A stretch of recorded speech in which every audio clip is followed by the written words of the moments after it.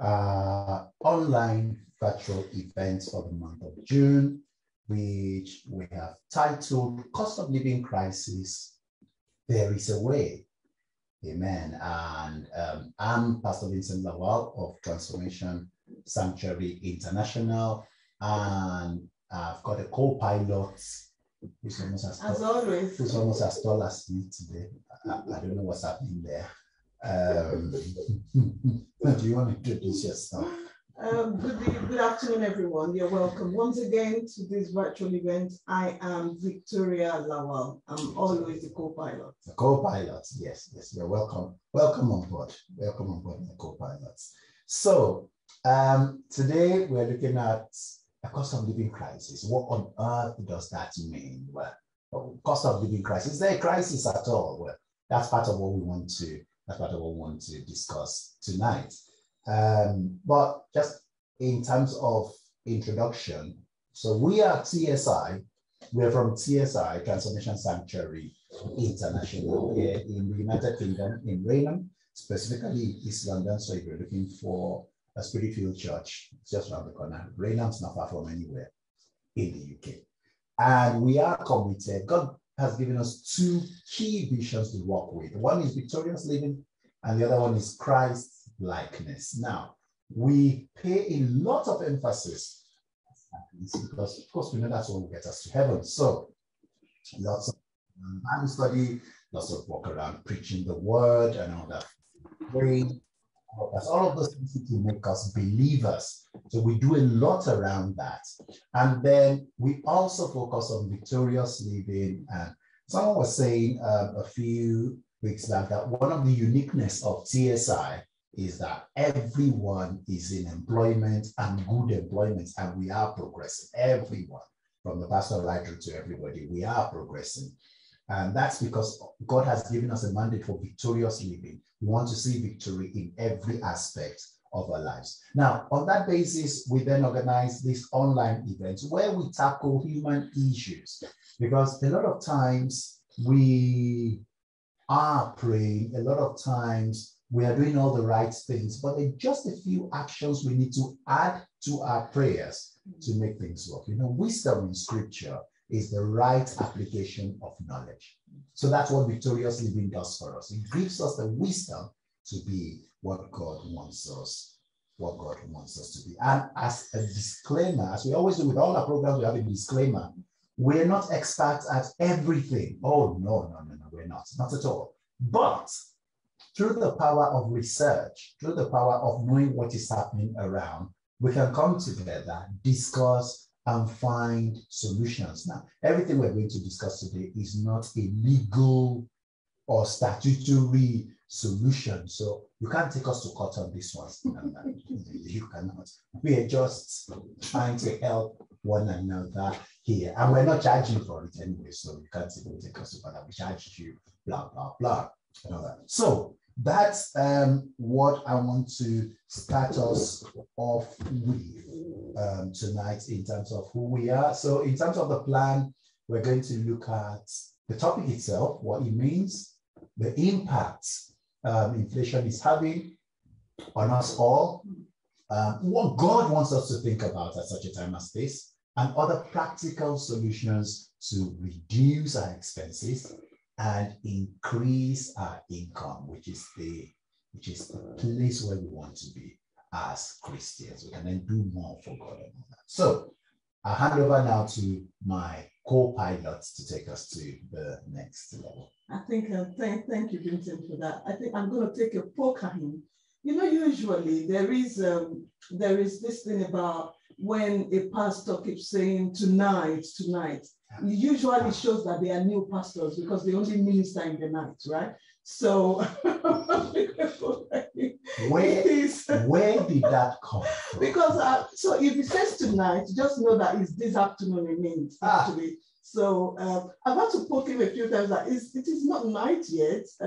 Well, probably 4 p.m. in other places, because there are people usually who log into our events from Canada, from all over the world. So we could just say today, which means, you know, whatever time difference it is happening. So just when it says tonight, it doesn't actually mean when it's dark.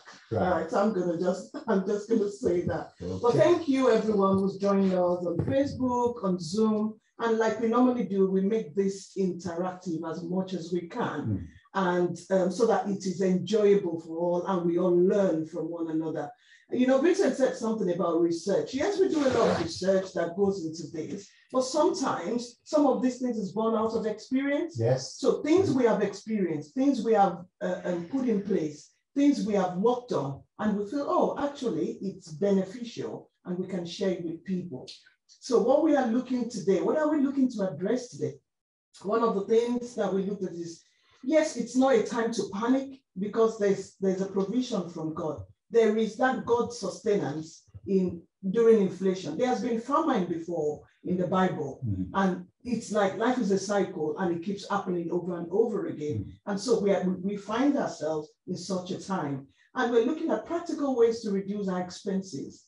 Now that, you know, prices have skyrocketed, how can we actually reduce the expenses and minimize, you know, the impact of inflation on us? And can I just say on that, on the prices, maybe somebody will be online today who would know somewhere where we can all, instead of buying things for £10, we can get it for £2.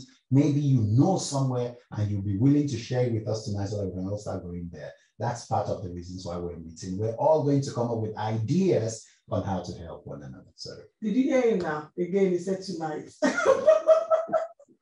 I caught you there.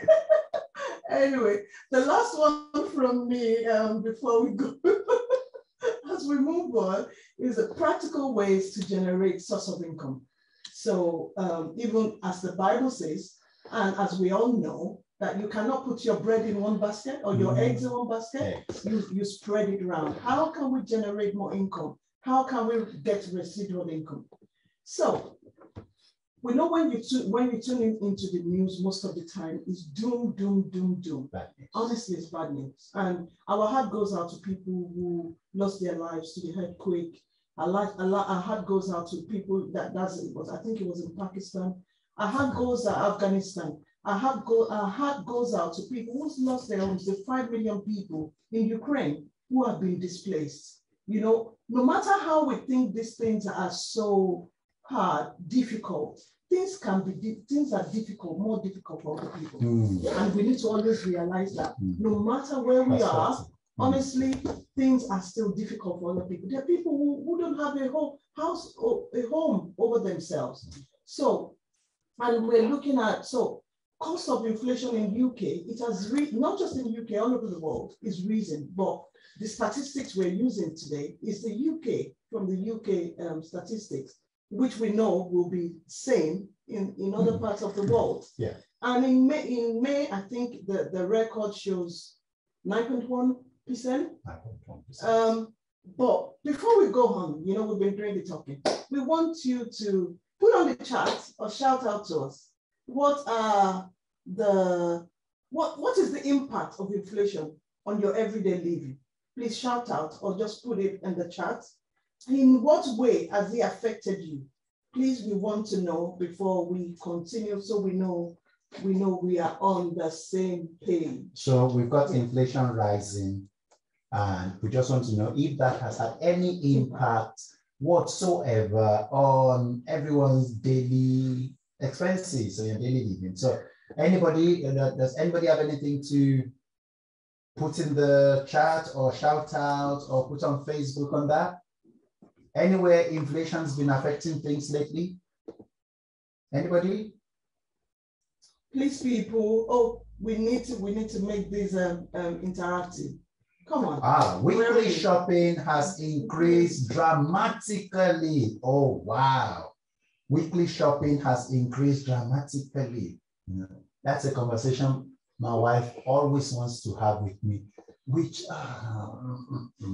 yeah, okay, we're online, so I've got to be careful what I say, you know. And so, do you know, it was £1 last week. Now it's £1.45.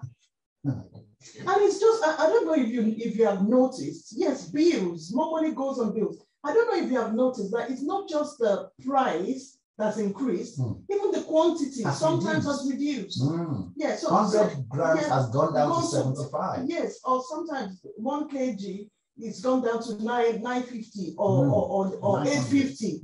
But because most of the time when we buy things, we just rip the packaging open. But when you feel it, you think, oh, this thing is actually feels lighter. Yes. Okay. Yeah. Increased bill pay.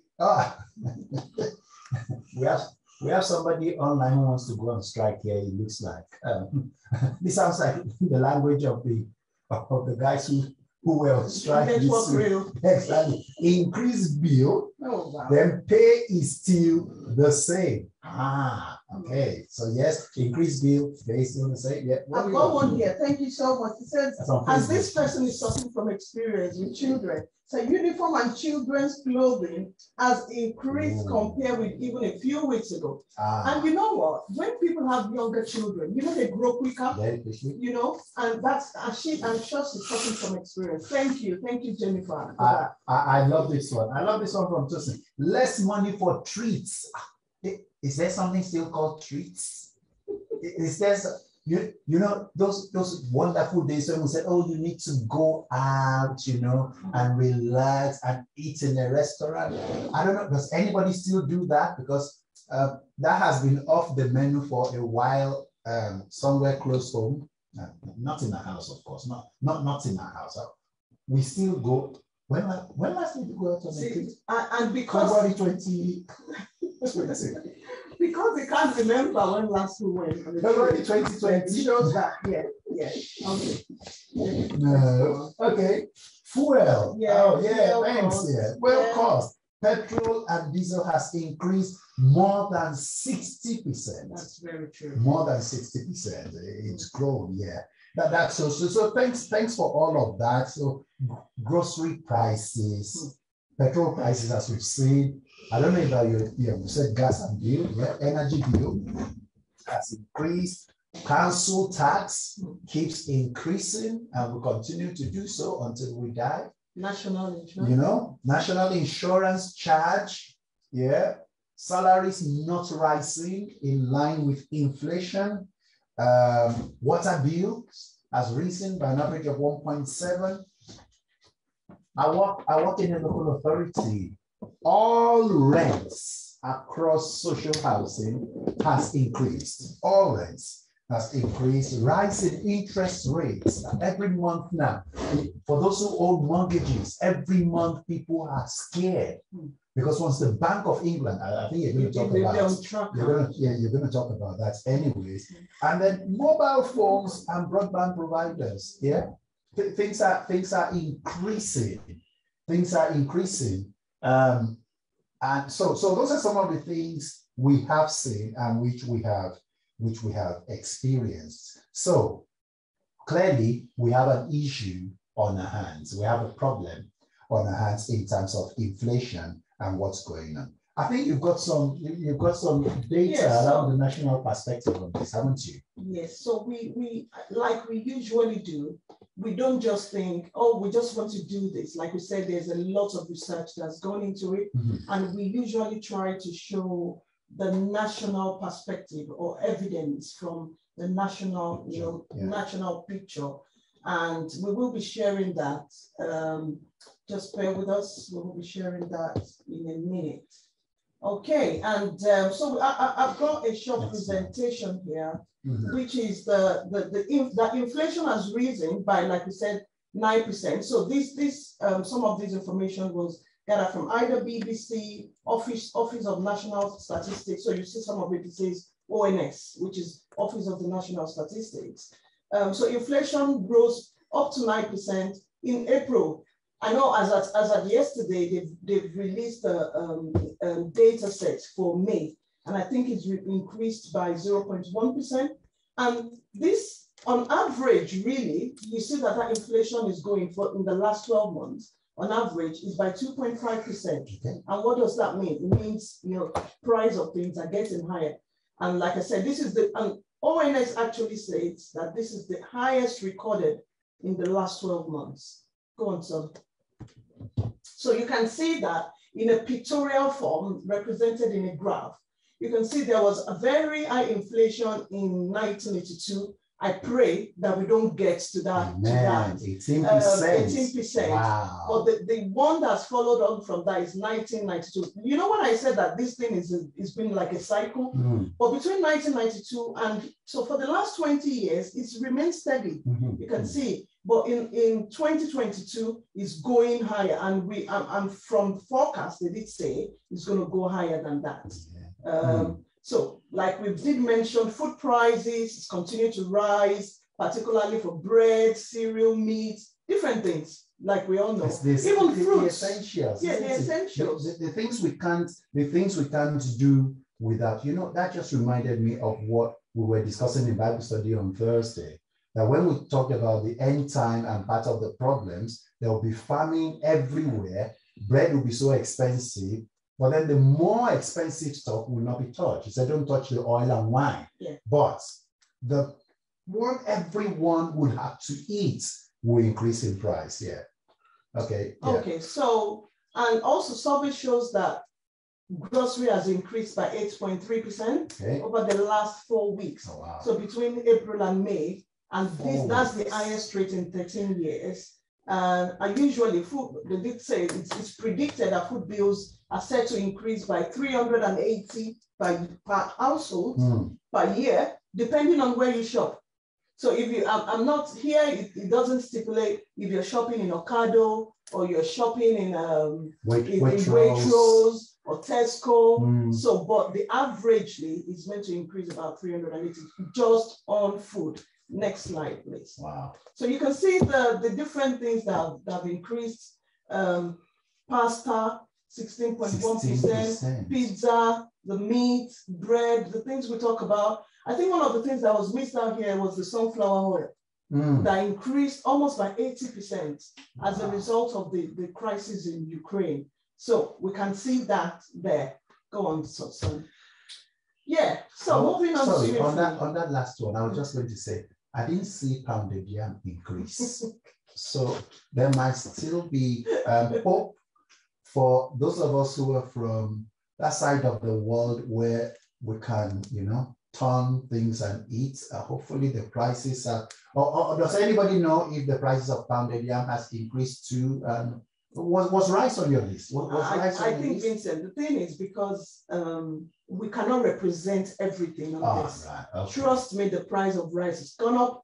Even the pound yam, I guess, is because most of the time now you've been eating a lot of salad. I'm sure that price has gone up as well. Trust me, it's all across board. Right. So I think probably what I'll do when next I go shopping, I'll take you with me. Yeah? All right. May the Lord be merciful unto us. All right. Amen. Moving on swiftly, we see energy. It's increased by 708. So from if you're a prepayment, so you buy your pay as you go. Evidence has shown that you will be paying almost approximately 700 more every year, depending on how you use energy as well. Now we're going to cover that entry. We are going to cover that. Okay. And of course, we've all been for most of people who drive. You've been to the petrol station. Yesterday, we were passing by Tesco, and it showed 199.9%. And one of the things, 0.9p. And one of the things I said, I think I remember I said to you was, why didn't they just put it at £2? Because exactly, because that's £2. Yeah. But when you compare that to what we had last year, this time last year it was 125p, but it's gone up, same as diesel. Yes, go on, Sam. Thank you. Broadband is another one that's increased. So if you're not sure, if you're paying by direct debit, you need to check how much your provider is charging you at the moment. All across broadband, BT, EE, TalkTalk, all of them. They've actually increased their prices from about April, March, April this year. So you wanted to say something? No, it's okay. Yeah. So that's another one, broadband. Yeah, next. Yes, Bank of England the rate, the Bank of England rate has increased to 1.25. Yeah. And if inflation continues to increase, it will increase further, which means people who are on tracker and variable mortgage rates, it has increased and it will continue to increase as the Bank of England rates increase. I think Vincent mentioned council tax. Yes, council tax. An average band, which is a band D, is also increased by £67 a year. So with that Bank of England increase rate and the impact it's having on mortgages, you can imagine people who have mortgages and their mortgages are coming, they have a fixed term mortgage and it's coming to an end in maybe October, November now. For such people, although what they're paying right now is still the same, once that fixed term finishes, the amount they will pay will go right up, not to what they were originally told or what was originally agreed, but to whatever the inflationary rate is at that time. So you can imagine if you were paying 1,000 or 1,500 right now on your mortgage and the fixed term comes to an end, you could be paying as much as 2,500, 3,000, dependent on the level of inflation at that time. But there's something you can do about it, and we'll cover that also. Next slide, please. Thank you.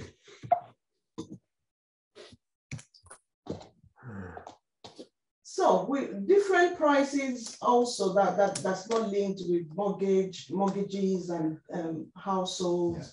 It's restaurant and hotel prices it's risen by 8% and it will continue to increase.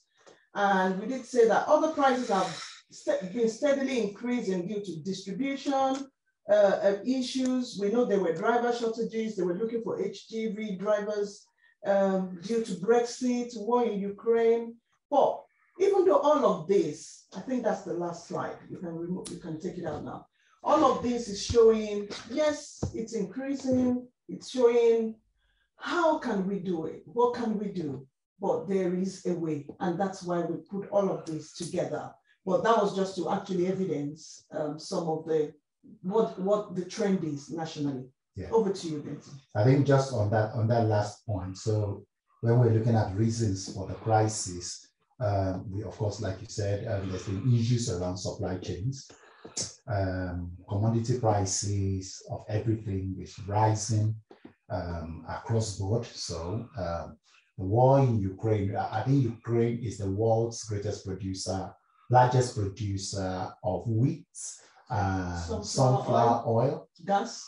And right now, we can't access that and all that because of the war there. So again, once there's a rise in demand and there's less supply, prices will go up naturally. The weather has had its own impact. The demand for oil has increased. And I think we're paying back for the support the government provided during the follow period, during the COVID pandemic. So we're paying that back. All of those things which the government reduced, they've taken out now, and we're having to pay it back.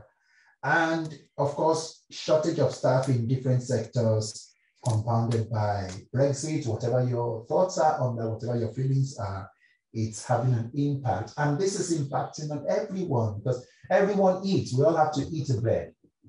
Now, you might be in a position where you can afford it and it's not a problem, but there are some people who can't even afford bread. But like we said, there is a way. And that's the key focus of this evening's meeting. There is a way, especially if you are a believer, if you're a child of God, there is a way. And we're going to look at that very, very briefly. A scripture in mind comes to mind, a scripture in the Bible comes to mind, and that's in Genesis chapter 26. And that was the case of Isaac, who found himself in exactly the position we're in today. There was famine in the land. And the man looked at his situation and he felt, you know what, I've got to do something about it. And I think he panicked. He looked at the situation, he panicked and he packed his bags and he wanted to leave. I'm not sure all of us are that lucky. I'm not sure where, if you decide to pack your bags now, is it America you're going to go to or where? Prices are increasing across board. The man wanted to run. He wanted to make a run for it. And you know, that has always been man's reaction to emergencies, isn't it? Fight or flight. You understand? You just want to pack your bags. Oh, something's not working in this relationship. Fight or flight. Oh, something has stopped working at work. Fight or flight. Oh, famine has suddenly happened. Fight or flight. But that hasn't always been the right solution. And what God did with Isaac was, God said, stop. Don't run. Do what I say to you, and you will be fine. Yes. You know what? I like that analogy of fight or flight, because it just brought to my, well, I just remember another man in exactly the same situation. His name was Elimelech. You know, there was famine in the land. So we can see that these things have been even before our own time. Correct. But what did he do? He fled. He fled. Yeah. And when he fled, what happened? He lost everything. He lost everything. He lost everything. So, and the guy who stayed back, just like Isaac, Boaz, the guy who stayed back, prospered. Yeah. And that's the same with Isaac. So God said, don't run. Just do what I say to you. Do what I tell you to do. So in Genesis 26, so I just read 12 to 14, 3 verses. He says, then Isaac sowed in the land. That was during the time of famine. Isaac sowed in the land and reaped in the same year. It wasn't far. Same year, 100-fold. And the Lord blessed him. The man began to prosper, meaning he wasn't prosperous before. The guy was poor. The guy was suffering. The guy had it rough. But the Bible says the man began to prosper and continued prospering until he became very prosperous. For he had possessions of flock and possessions of herds and a great number of servants. So the Philistines envied him. Cost of living crisis, there is a way. What is that way? Number one, it is listening to what God is saying to us as believers in this season and doing it even when it looks absurd. Even when it seems like it's not the right thing to do. Because God holds the key to every season and he knows how to change every situation. You remember the widow of Zarephath, don't you? Yes, but you know what? One thing I want to point out from what you said is sometimes ideas will come to your mind and you think, no, the market is already saturated. I can't do this because everyone is into it. But if God is prompting your heart to do it, do it. Go for it. Because you know, I have friends that it's in their prime that they started particular businesses, and those businesses are thriving. You know, so God might be telling you, this is not a time. Thank you, Jennifer. God's provision is always that He will give you something, and He will want you to probably in the time of famine. Some people are making money. I was going to come to that. I was going to come to exactly that. That if you study how the rich make their money, this is the time when they invest. A time when everybody's being careful, a time when everybody's like, this money is not enough, we need to keep this aside, we don't know what's going to happen tomorrow. This is the time when they commit their monies to things, because there's only one direction for things to go. This cycle will end, and the rich will come out richer and the poor will come out poorer. So if we want change in our lives, we've got to listen to the Lord. Okay, Isaac sowed in the time of famine. That's what, tell me, Lord, what I need to do. What do I need to sow now when it's not enough? The money is not even enough to buy bread, and yet this is time for me to invest. But that's the way it works, because at this time, prices will drop. I don't know if you've been following Bitcoin, cryptocurrency. Prices have dropped significantly significantly.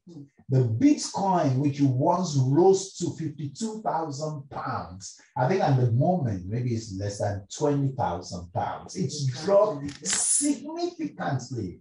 And those who now invest will see that change happen in future when the prices go back up, and they will make their money on the back of that. So what we say, it's not a time to panic.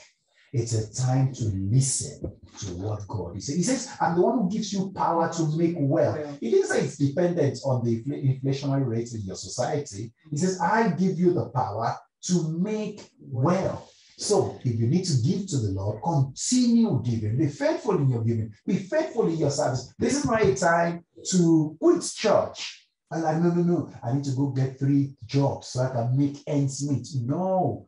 God is the one who gives you power to make wealth. The widow of Zarephath, she was still helping people in her need, and she was sustained. That's something else God might ask you to do. Help those who are less privileged than you. So, well, it's not enough for me and my children. That's the secret. To give at such a time as this is to begin to build wealth for you and your family and all that. So that's the spiritual aspect. Before we probably round up the spiritual aspect, we know if you're a believer, and if you're not a believer, please, you can speak to us after. Honestly, there is hope in God. There's no way we can talk about these programs, even though there are things that happen in the society that we won't bring our faith into it. Yeah. Faith has a lot to do with it. The scripture says it is more blessed to give than to receive. And it says, he that gives to the poor lends to the Lord. Which means when you said something about, giving out of our need. That widow of Zarephath, she got, what's going to be left? The last meal. So if God is laying on your heart or speaking to you, still bless people. This is not a time to hold back, because the more you bless, the more you will be blessed. And there's so many examples of people in the Bible who at the time of famine. Look at that widow that blessed, that gave, was it the one that gave food to Elijah? The widow of Zarephath. That's the widow of Zarephath. What about the woman with the jar of oil? The jar of oil. Exactly. So many examples for us in the Bible that in the time of famine, that they did something and they got a blessing. Exactly. And I think something else we need to take away, all of us, is we need to look inwards. What is the jar of oil in our homes, which God has reserved for such a time as this, which will multiply well to us? Because guess what? God is rich to all. And he has, as the other woman had a jar of oil, you have your jar of oil. I've got my own jar of oil. We all need to go, and that jar of oil is in our homes. You're not going out to buy it. It's there already. It's in. For some of us, it might be some clothes in our wardrobe which we need to flog now, eBay, and all that on eBay. Who knows? It could be anything. It could be an idea you've been sitting on all this while, an online business. You've been like, I'm not going to do it. Okay, who knows? Find your jar of oil, because the moment you start pouring, it's not going to stop until all your vessels are filled. Remember Isaac again? He began to prosper. Then he continued prospering until he became very prosperous. It's the same principle God will use with you. You find your jar of oil and you put it to use. Yeah? Okay. Thank you, Pastor. I feel like praying. Hallelujah. Somebody reserve your preaching until tomorrow. Let's reserve preaching. Yes. Okay, now we've looked at the spiritual aspect, which is without God, we cannot achieve what we want to achieve. Correct. Because remember, he's the one that gives us power to create wealth. Correct. He's the one that gives us strength, even to get up in the morning, to go to work, to do all the things that we need to do. So we will be talking about, things other practical things that we can actually do to actually reduce our expenses, like I said, increase our income. And I'm going to start on that. And one of my questions, my very first question is, when last did you sit down to do an income an expenditure appraisal. When last? What does that mean?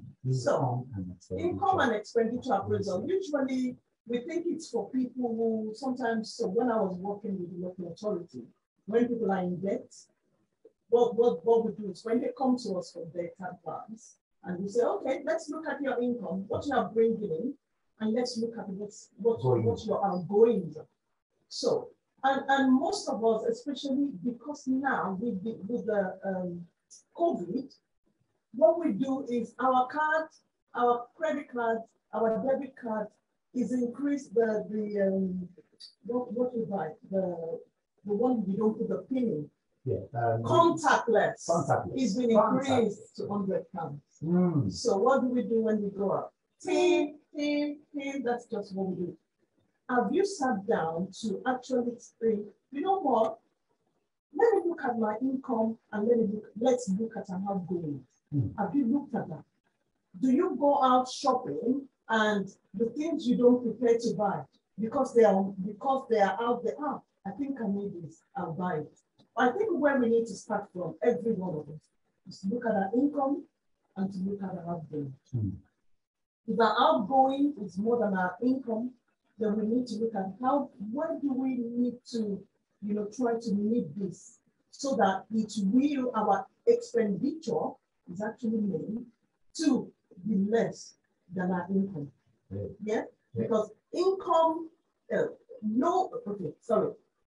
more you spend, the less ability to save, right? And we cannot just keep, eating everything that comes in. So we need to look at that. Secondly, you have anything to say? Secondly, we need to look at our credit card interests and credit card interest. One of the things I do, or that we do most of the time, if my credit card, if the interest on it is, if the interest tax finally is coming to an end, I do a balance transfer to another credit card that has 0 interest for another 24 months. So you can see, I'm not talking about money transfer, I'm talking about balance transfer. Because money transfer means you're getting money from your credit card and you're putting it into your current account to spend, and it comes with a bit of interest. But when you are doing a balance transfer from a credit card that has interest to another credit card that has 0% interest, it actually saves you money every month. So yeah. So let me put that in a concise way to move forward. So the first one we said, don't panic, God has a plan. Yep. Second one we said, find a jar of oil. It's in your house or your room. You need to find it to make money. Third one now, they say there's no reason why you should be paying interest on your credit card. Because with the right balance transfer, you can always get, of course, you pay your credit card bills. Please pay the credit card bills, but don't faithfully stay with Tesco credit card, because Tesco, I just like the color. No Tesco credit card. No. Let go of the color. If they're charging you, if the interest, if the APR, annual APR is high, you can do a balance transfer to another card, which will be 0% for X number of months. And then within that period, you pay the main credits rather than having interest at all. Yeah. Especially, like you said, especially with those with very high APRs. There's some credit cards that are very high, and people get a large amount added every month. Which means that, that every month it's something else you are. And you know what they often don't even tell you. They add it 15 pounds, 25 pounds, £100. It just goes on the credit card bill. So they tell you your bill is 1,400, but they don't tell you that they added £100 last month. That's why you need to invest in 0% transfer. Yeah, remember my student loan? Your student loan. Student loan, I paid, honestly, I paid almost over, I think about £1,000 within about 5 months or 8 months, 5 or 6 months. And when I checked, I thought, oh, it would have gone down. I didn't know it looked like I'd only paid interest. Yeah. So what did I do to that student loan? I transferred it from that particular, I got a loan to pay off the student loan, and then I transferred that to another credit card, which is 0% interest for a number of months. So there are ways we can walk around this thing that it will help, definitely help us to reduce our outgoings. You know, I mentioned something on income and expenditure. When last did you look at your direct debits? Because sometimes some subscriptions or some providers would have increased your direct debit without informing you. Or they may just send you a letter and you close, oh, this is going to increase in March. And you wouldn't know how much increase that is. So one of the things we need to look at is look at your direct debits. Yeah. And see, am I paying the right amount or am I being charged more? Okay. You want to say something? No. Yeah?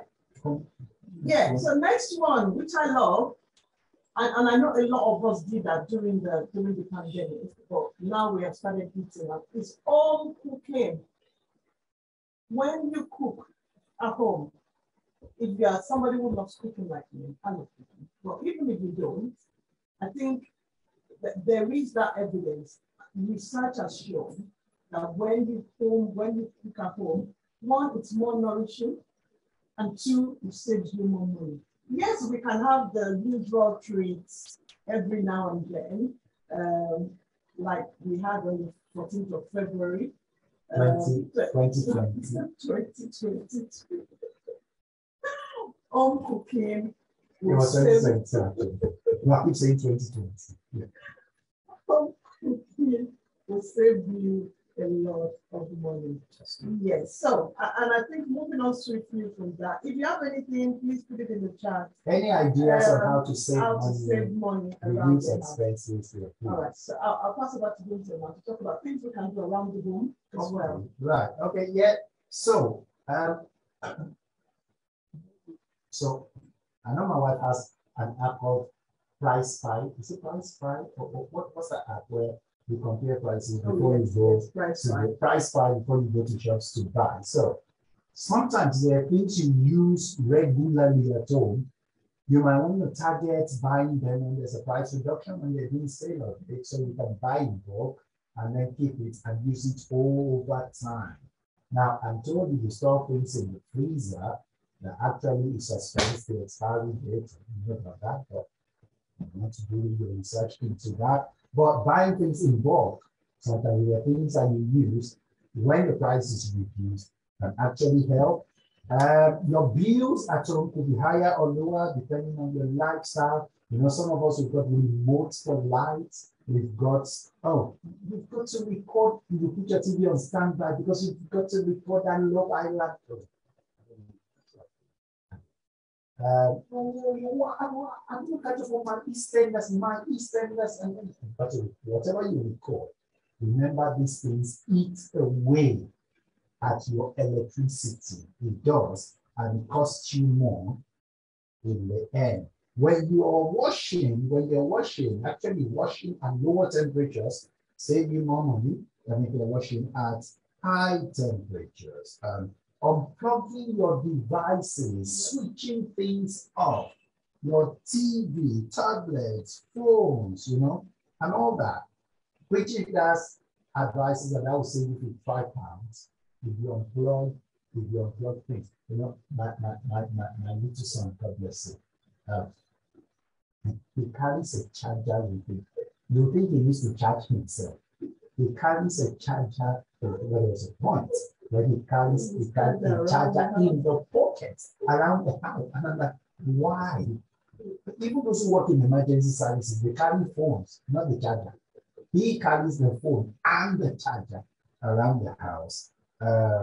Replace your boiler if your boiler is old. It's 150 years, best to replace it. There are more energy efficient boilers out there. When you're boiling water, my wife still reminded me of this 3 days ago. Boil the water you need for a cup of tea, not for a jug of tea. You know, some of us will boil a full kettle just for one cup of tea. You know, and in saying that, the research has actually shown that when you should not reboil the water you have boiled before. First time, yeah. The first time, there is a bit of research, I think the research is still ongoing, that when you do that, is part of, it causes cancer. I don't know how true it is, but there is that research going on, that when you fill your kettle, you boil it the first time, you take only a cup out, and then you reboil the water again, that it's not health, it's not beneficial to health. And like I said, there are a few things around the house that consume a lot of electricity. Yeah. One of it is iron, when you do ironing. So of course we love to iron. Then microwave, when you microwave food. I don't know if you for us at home, we have what we call a smart monitoring meter. So when they installed our smart meters, they gave us this small meter that you can see, you can track the energy you were using. Yeah. And most of the time I noticed that when the kettle is on, so most of the time when we are home and we're just working and we have our laptops on and all that, it's on green.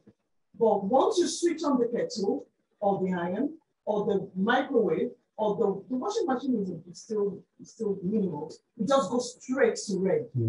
So which means that when you keep boiling a full kettle for just one cup of tea, you're wasting electricity. Yeah. And I know Vincent is not putting prices to this. He said if that can eat itself, save you £55 a year, depending on how, you know, some of you are British, you're tea lovers. I am not. But I need to boil kettle every time. So it's just to be mindful of these things. And I know I have one of my very bosom friends. She's online. And I remember there was a time she used to make fun of me when I tell the children, oh, you need to switch off.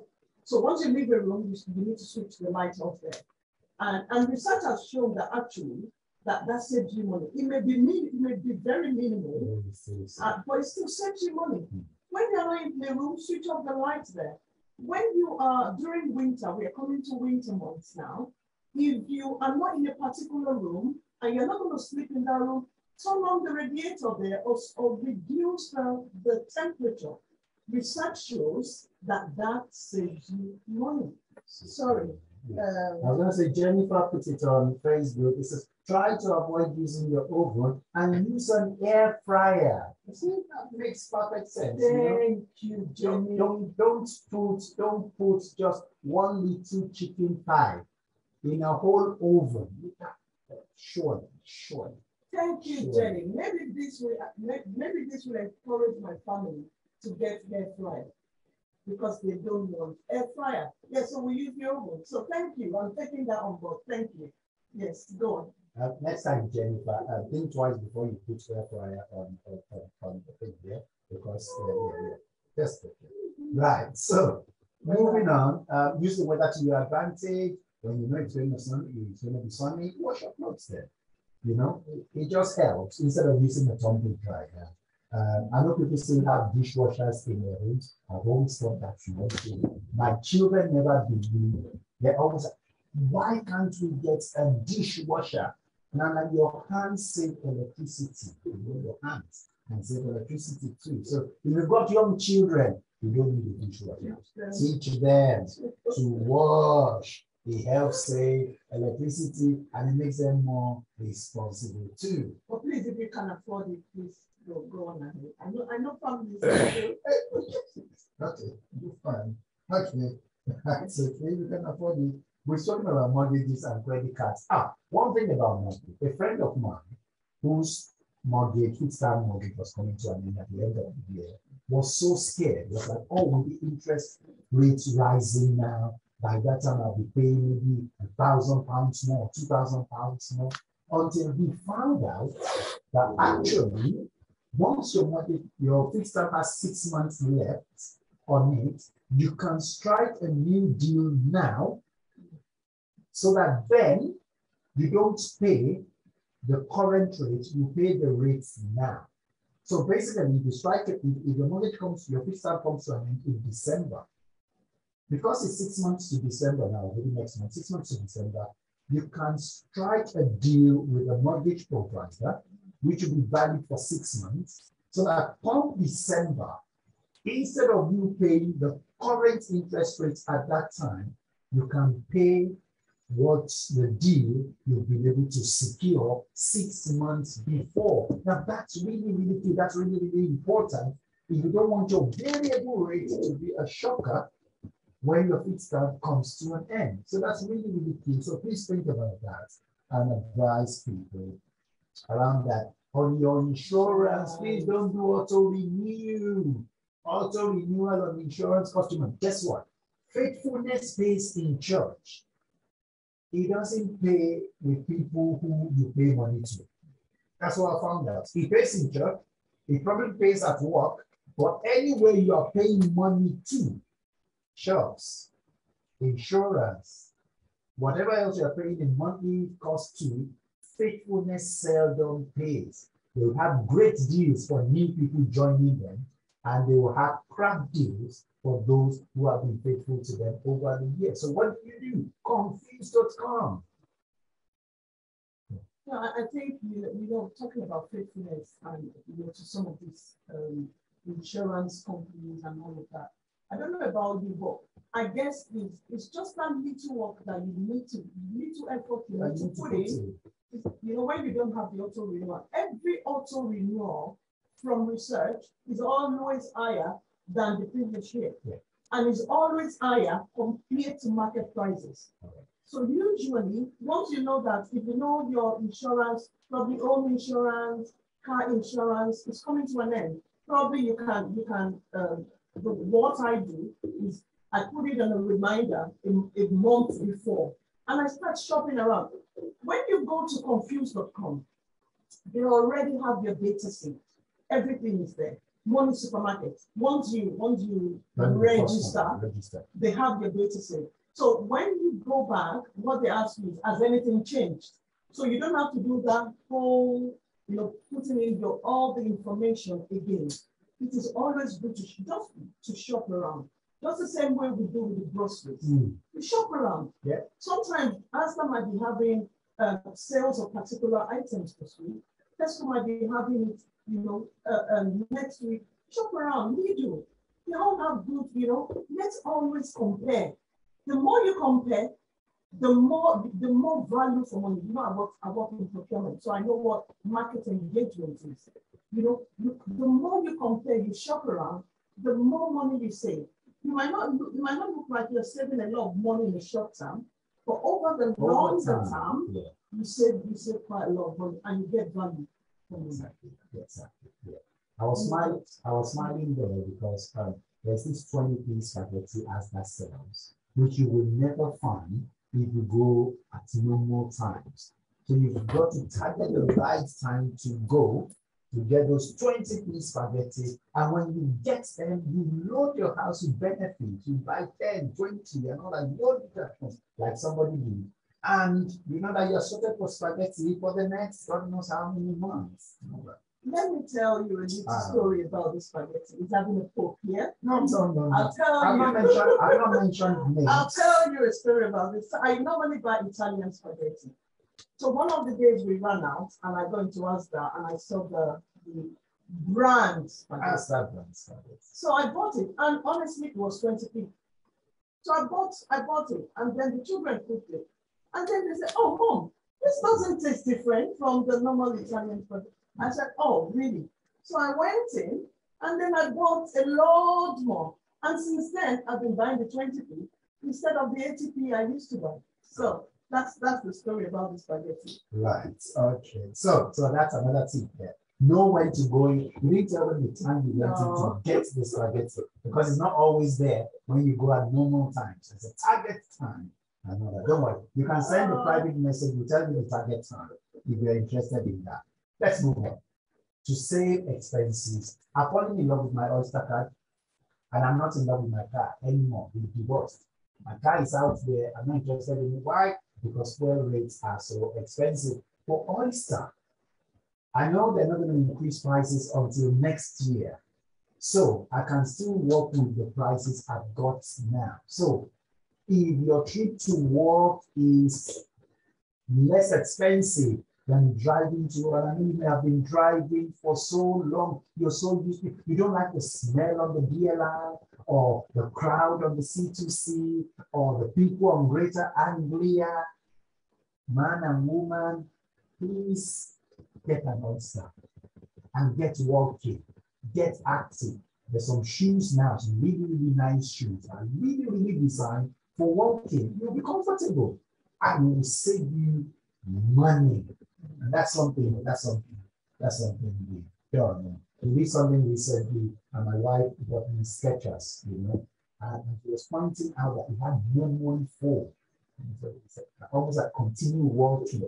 It's saving us money. It's got memory foam. So yeah, so and one of the things that of course everybody is, there is physical, you know, we're all looking after physical health. Yes. I think it was quite a couple of months ago, last year, we did Fitter Healthier and Fitter Healthier, Happier. Mm-hmm. There is what we call endorphins, which is released when you do exercise. Yes. You know, they're called happy hormones. And if you're, even if you want to drive to work, at least those shorter trips, so you are going somewhere just to get something, walk down or cycle. If there are people who, you know, you just catch a bus. I'm not sure. About 52 it is. It's not, I said shorter trips. Yes. Okay, shorter trips. Well, so what I'm encouraging is, let's get out there. If you're just going down the road, 5 minutes, 10 minutes away, if the weather permits it, you don't need to drive. Especially walk, get fresh air, you know, and then you're still saving money instead of driving your car. And the other thing we want to mention, I know a lot of us, honestly, and I'm not there as well, I love to work from home. Because working from home gives me time to stay a little bit longer in bed in the morning. But remember, it's okay now, but then when you get to winter months, that you have to heat up your home, you need to probably do an analysis. What is cost efficient? What is the efficiency here? Is it going to work? Is it the travel cost? Or is it you heating up your home? Because remember, we're in summer now, and the average energy rise is risen by almost 708. It's actually when we get into that winter months that we will feel the pinch of the energy crisis. So you need to evaluate. If I go to work, remember, either it's one person at work or two people, your employer will switch on the electric heating anyway, they will switch on the energy. So should I pass that to my employer, or do you want to stay at home and continue working? That evaluation needs to be done.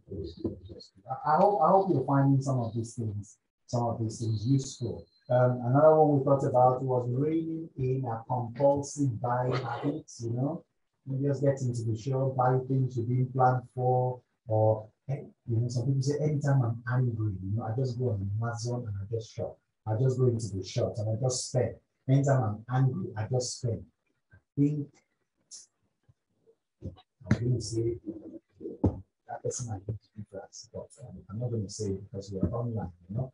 So, reining that compulsive spending habit on anything, it's got to be thought through. You've got to keep an eye on what's coming in and what's going out. What about your phones? What about phone contracts and all that? Do you still have to pay £67 a month for phone, for Sky, and all that? You know, you work 12 hours a day, and you're paying 60. You're paying 42. I don't even know how much to pay for Sky nowadays. I know that you're paying £50 subscription for Sky. 12 hours out. You only watch when you're eating dinner for 1 hour, 30 minutes, 1 hour. What's the point? And all that. We need to think about these things. So can I put a caveat to that? It's not about not having Sky or not having Netflix, because we do, right? But look at the no, we don't have Sky. I said Netflix. Yeah. So because we do, I said Netflix, we do, right? But we don't have Sky. because most of the time we don't even watch TV during the week. Anyways, we only watch weekends. But what we're talking about is look at that, the cost you're spending on that subscription. Is it adding value to the time? Is it of value or benefit to that time you spend watching it, right? So even if you are going to have Sky, what are the other, what do we call it? What are the other alternatives within, even with Sky? What are the other packages? Sorry, that's what I want to do. What are the other packages they have that will still give you benefit and value for money instead of just keep paying the subscription every month? The other one is gym membership. A lot of people pay for gym membership and they don't go. Yeah. What's the point? I think for some people, I think it's a fact. I belong to the gym, and the only time you hear them talk about gym is when they go once a month and say, "Oh, I've been to the gym. I was at the gym." Maybe they're talking about 2 weeks ago. I was at the gym and all that.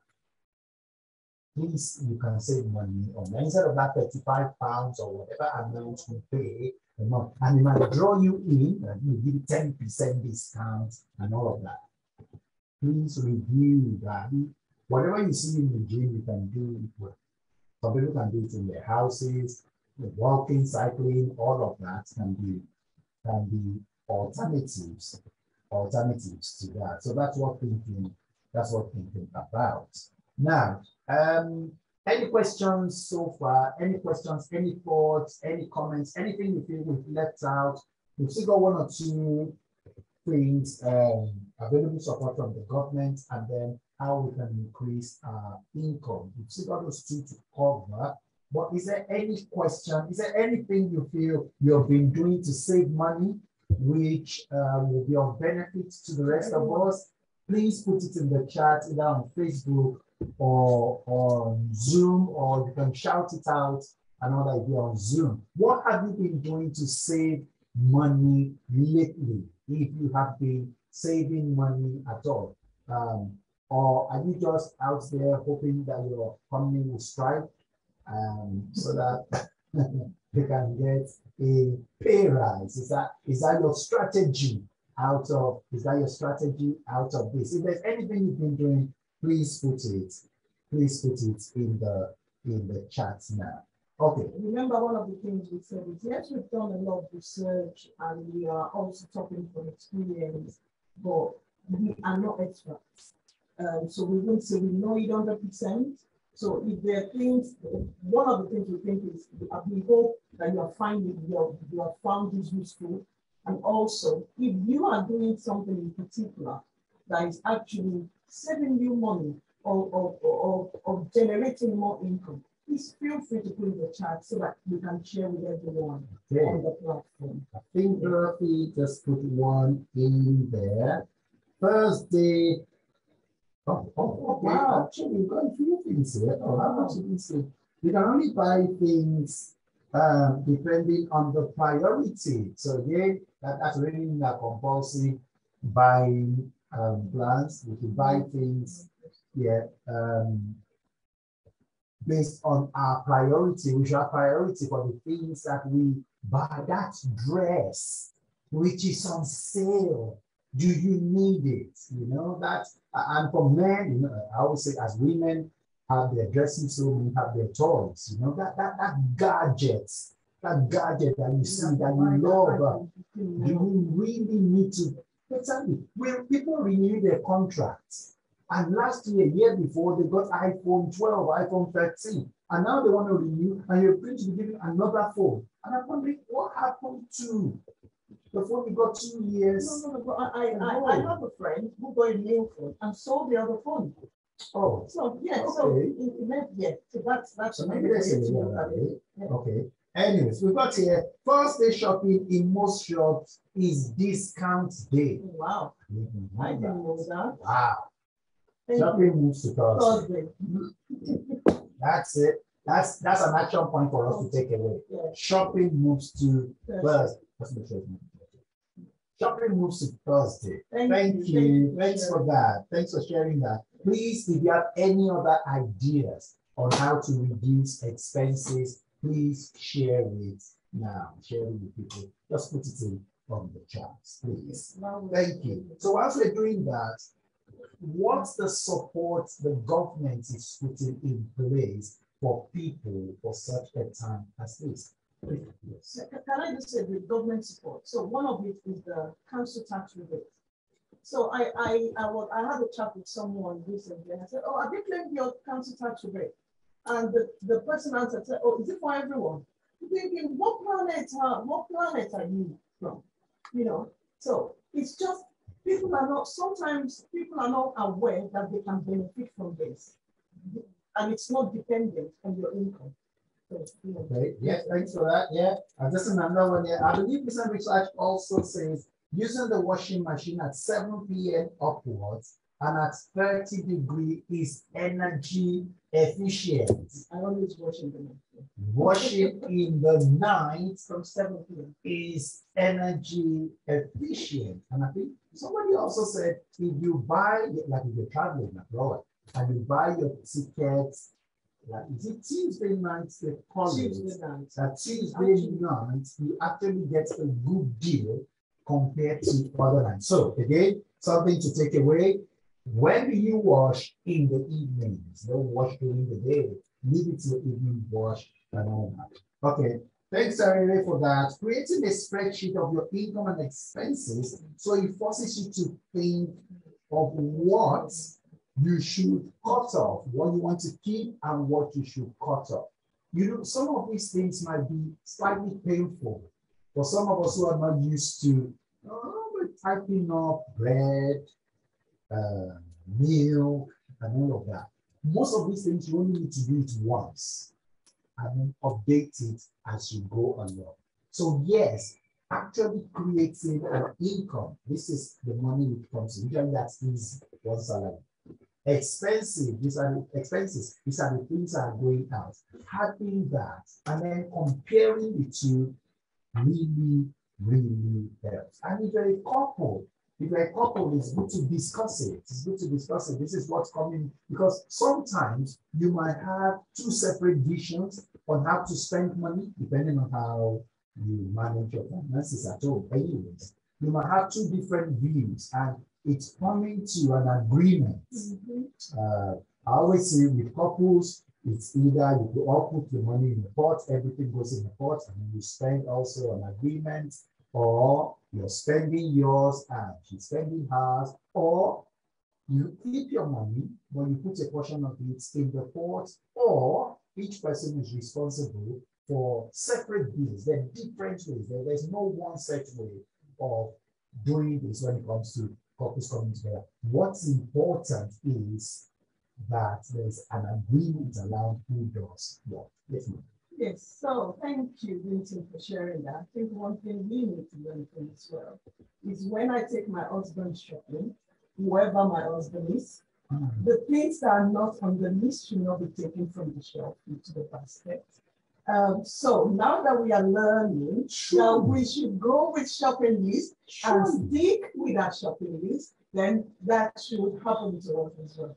Thank you. You can continue. Surely the man must be paid for his efforts. You know, when you carry the basket, surely something must, even the Bible says, after you have suffered a while, God will settle you. It's not in the Bible. So there has to be that settlement which just comes to you. Okay, now that I'm out here, I'll pick this one.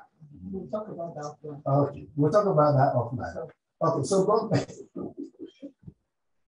Stick to your shopping list. Okay. Maybe we should start taking the main shopping there. Okay, government supports 150 council tax rebate. Please claim yours in the comments. Sorry, that applies to everyone within council tax bands A to D. No matter where you live, if you are within, so you can, when you go on your council website, check if you're eligible for that £150 and it's a one-off payment. So check, please check if you're eligible for it. If you're in E to F, I think it doesn't apply. Yes. A to D, you'll get that 150 payment. One-off, and you're not paying it back. Exactly. I think the government just feels if you're buying E to F, you won't even need the 150 anyways, because your house is really, really large and you have enough means to pay. There's going to be a £400 energy bill grant, which will be given to all households this autumn. The government makes these things available, but they don't promote it. They just say it's there, they don't promote it. So if you claim it, fine. If you don't, the money is diverted elsewhere. So it's important that you know that. So that 400 is like the £150. So you get it. Initially, it was meant to be a loan, a grant, but now the government will not be taking it back.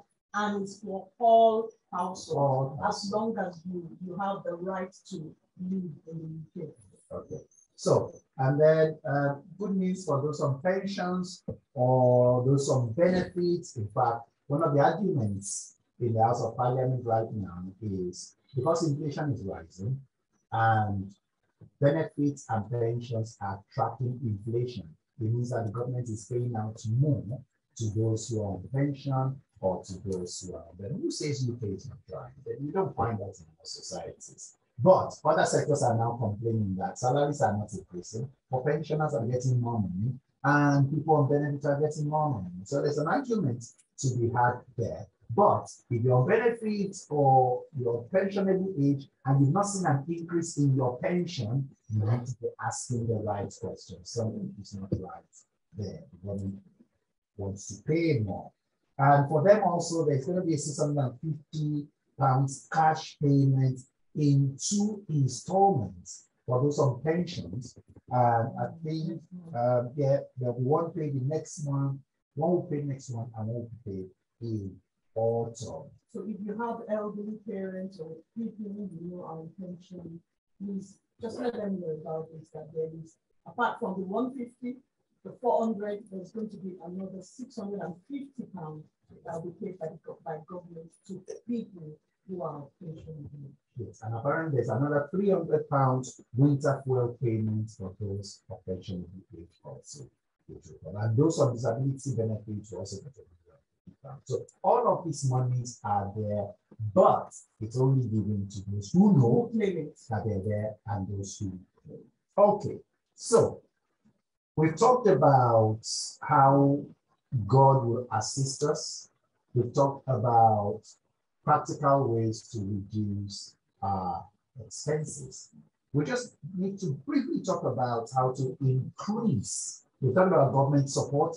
The last bit we need to look at as we begin to round up is what can we do to increase our purchasing power? What can we do to increase our income? And we're interested in knowing what people think. So at such a time as this, what can we do to increase our income? So one is to reduce our expenses, but the other one is also to increase our income, because we're looking at income and expenses here.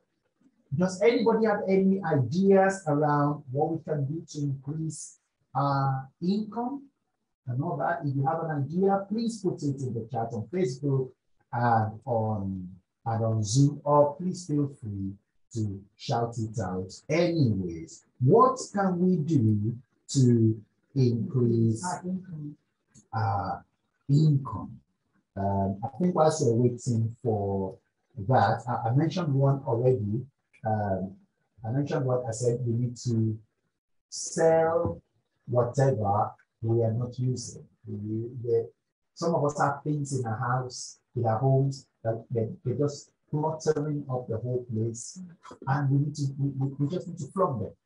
Some of us have them. You got that treadmill, and the last time you were on it was 1999. You know, it needs to be sold. Just put some eBay, send it off. And it's not just eBay. Recently, I find Facebook Market very easy to put things on. And I know eBay normally charge, and there are other platforms, there are various platforms. There are some platforms to sell clothes. I know there was one Tosin mentioned. Tosin, please, if you can put that on the chat for me. I know there's one that you resell your clothes and you can buy clothes, and it's just clothes. Vintage. No, not just vintage. But vintage is one of them. eBay is one of them. But one of the things I found lately is when you have bulk care items. So we recently sold our treadmill. because we noticed that most of the time we like to go out on the wall or we do cardio exercises, so we're not using the treadmill as we should. So I sold it, and we sold it higher than the price we bought it. Yeah. So even though we've used it for quite, so sometimes you just need to do the research that what obtains in the market, and you put your price higher. And for one thing I found with Facebook Market is because it's local to you, people can easily pick up items from you without having to post. Right. So if you have bulky items, we looked in our shed a few weeks ago, and we said, oh, we're not using this, we're not using, and I put them on Facebook Market. And some of them were bought. But with Facebook Market, most times you don't have to pay a final selling fee to anyone. Yeah. With eBay, you have to, and probably other platforms. So that's one thing I find with Facebook. There's so many other ones there. If you are not using it, flog it. Exactly.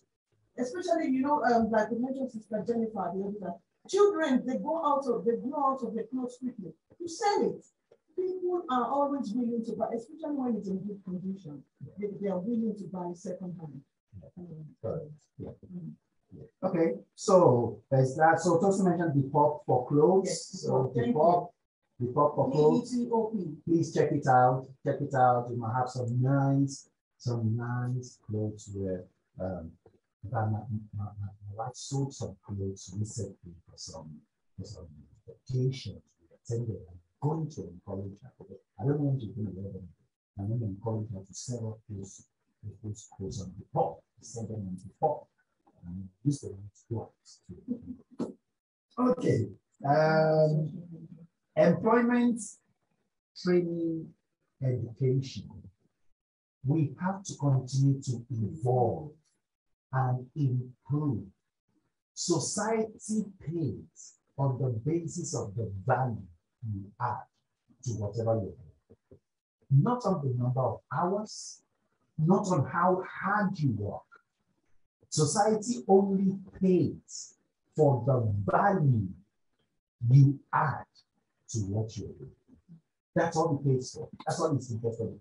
My boss at work earns a lot of money, not because he knows, because he doesn't, I tell you, but because of the value he brings in terms of connecting the dots and speaking the right things in the right places. That's all.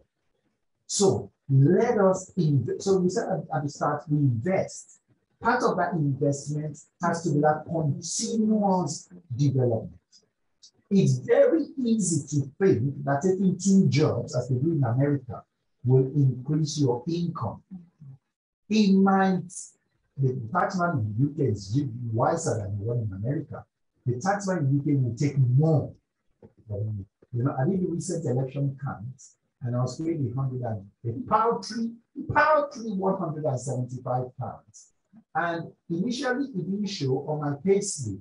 It wasn't there because it came separate. And I was so happy. I thought I had explained the taxman. Guess what? I got a letter from HMRC saying, we noticed that we didn't pay all the taxes for last year. So we're charging you 70 pounds out of the 175. And we're going to take it over 12 months. I was angry. Leave it. How much was the money? So please, let us continue to invest in ourselves. Don't go, instead of going for 2 jobs, spend that time adding value to yourself. One of my sisters, and she's listening to me, I'm sure she won't mind me saying this. From the moment she started her career, it's just been adding value, going back to uni, adding value, step by step, increasing in value. That's what we need to be doing. If you're going to increase your income, instead of thinking of 2 jobs, think of adding value that will give you the same amount of money for less amount of hours at work. Yes, thank you. And just on that adding value, like we see most of these, probably senior directors, executives, sometimes they don't do because the menial jobs, what they are paid for is their strategic thinking. The more strategic you are, the more you are paid. which means you don't have to take 2 or 3 jobs and being at that minimum level for adding value. And adding value is not just going back to university. You can do accreditation courses. You can do, some people would rather not go to university to get a degree, but when you start doing all those other courses that will add value to what you do and improve your skill set, then that in itself will open more door for you to get into. So it's not in the number of hours, it's not in the number of jobs, it's in the skill set. What have you got to do? Yeah, and you know something just came to my mind as you were saying that, and it's the fact that when God then says, go for it, please go for it. Some of us are still living in fear. Some of us are our own greatest inhibitors. We are the ones, God is saying, you're ready, go for it. But we are, I say, maybe I don't fit in, maybe they don't like my face. Nobody came to the earth with the experience of being a director or a chief executive. Nobody. Everyone got an opportunity at some point. Please go for it. At such a time as this, go for it, apply for it, learn what you need to learn so that you can also be part of those people who earn good money. Who make decisions. Who make decisions. You are part of the decision makers and you're being paid well to do it. Just one thing on NHS prescription, because I know there might be 1 or 2 people, some people who are on, on repeat prescriptions. Apparently, you can pay to get an NHS prescription repayment certificate. And what that means is you pay a one-off fee which covers prescriptions for up to 3 months or more. So if you keep going back and you have to be paying that, so instead of paying that every time, if you get a prescription certificate that will for 3 months and pay it once, and then that also will save you money. If you're struggling with debt, please call the National Debt Helpline. The Citizens Advice Bureau is there. Christian Against Poverty are there to help people who are getting into debt. Don't bury your head in the sand. Don't pray against your lenders. Lord, fire, Father, destroy them. Their prayers God won't answer. He won't destroy them. You owe them. You need to pay. So please seek help, get help, so that you can move yourself forward out of that situation. Anything else? I think it's just for us to just, I guess for each family, there is the way we are, the way we operate is different.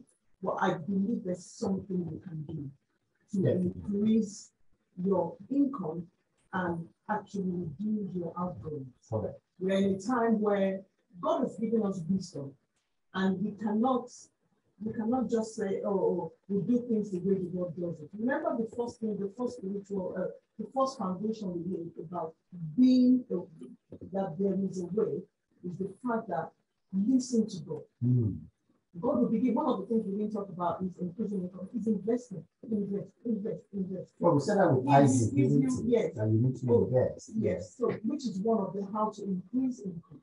If you look at probably a trend, probably even the cryptocurrency that is low now, there is ISA, different in stocks. We cannot say because we don't have enough for bread, we eat everything. Because if we eat everything, there will be no seed for the future. So it's still a time to cut our expenses, increase our income, and out of that income, it's not for us to go on set spending spree. It's to, yes, we will have good times, go on holidays, but out of that, invest. Let's always invest in the future. Thank you. And I don't know if there's any question, please feel free to put it on the chat as we begin to round up for today. This again has been brought to you by Transformation Sanctuary International, where we're committed to victorious living and Christ likeness.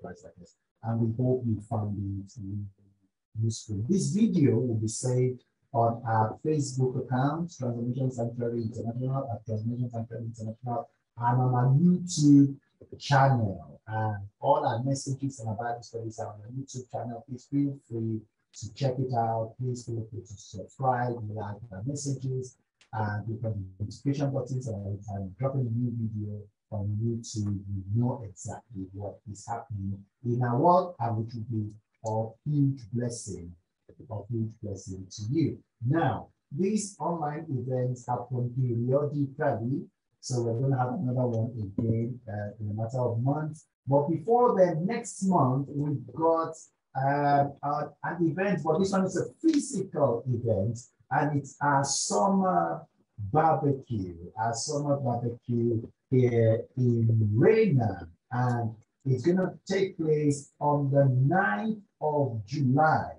On the 9th of July, there'll be a free barbecue and drinks for everyone.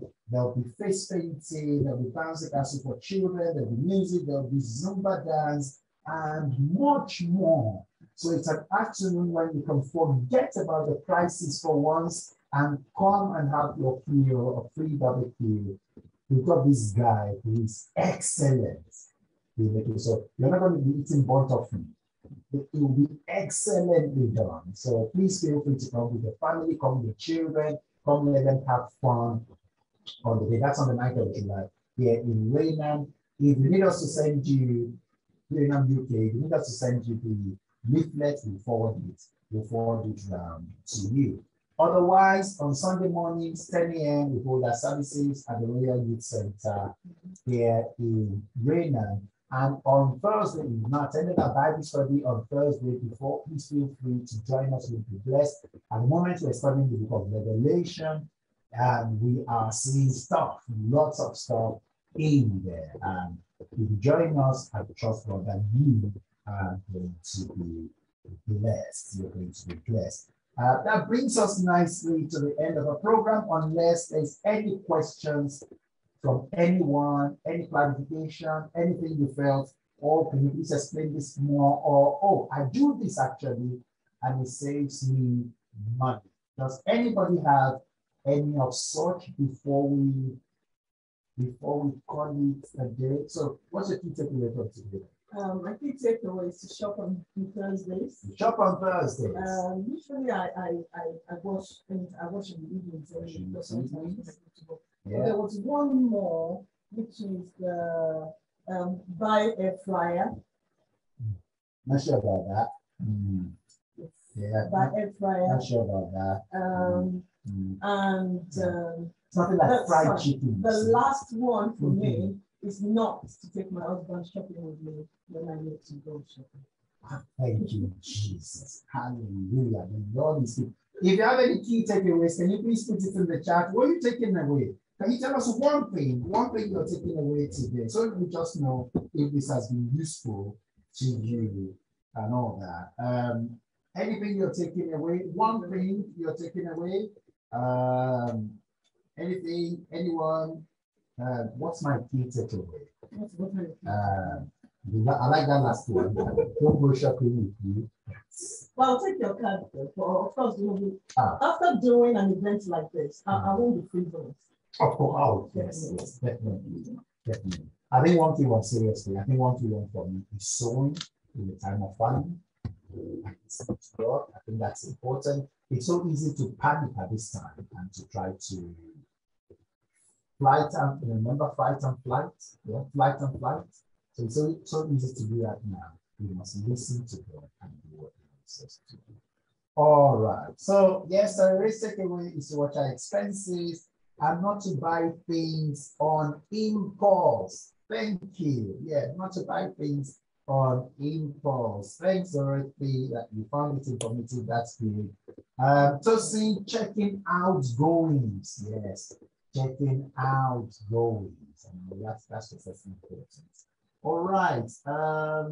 Thanks, everyone. It's been really, really useful. Thanks for joining us. And watch out for our next session again. I've got an idea in mind what I will do. Praising children. Pros and cons. What thinking about? We'll keep that for next time.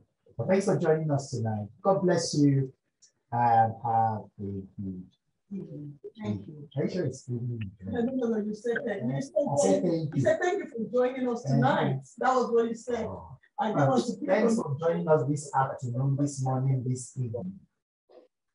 God bless you. Bless you. Bye. Bye-bye. Bye.